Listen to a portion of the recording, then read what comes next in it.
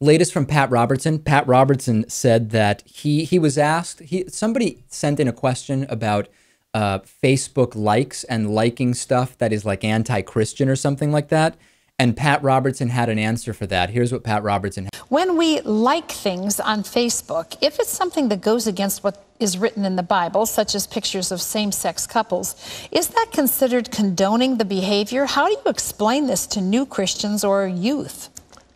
Well, I'm not one who switches on likes in Facebook, so it's hard to say, but what you're saying is, yes, I like this kind of thing. You've got a couple of same-sex guys kissing.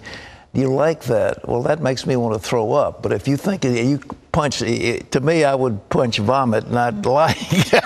Not sure that option's there, but nonetheless. They don't give you that option on Facebook. But anyhow, are you condoning it? Yes, you're condoning it. So there it is. Pat Robertson would like to have a vomit button. Instead of a like button, Pat Robertson wants a vomit button. I have to be completely honest with you. Do we really believe people are emailing in and asking Pat Robertson questions about social media? I mean, who in their right mind would ask an 83-year-old Christian fundamentalist who thinks Dungeons and Dragons is demonic about his thoughts on social media? I just don't think he's the right guy to go to for that type of advice, Lewis. No, and I don't think he even came up with this answer. But if there was a vomit button next to the like button, I would definitely put vomit for the 700 Club. Well, that's the funny thing. Doesn't Pat realize that pictures of him kissing someone, regardless of whether it's a man or woman, that might actually make people want to vomit, regardless of who he's kissing?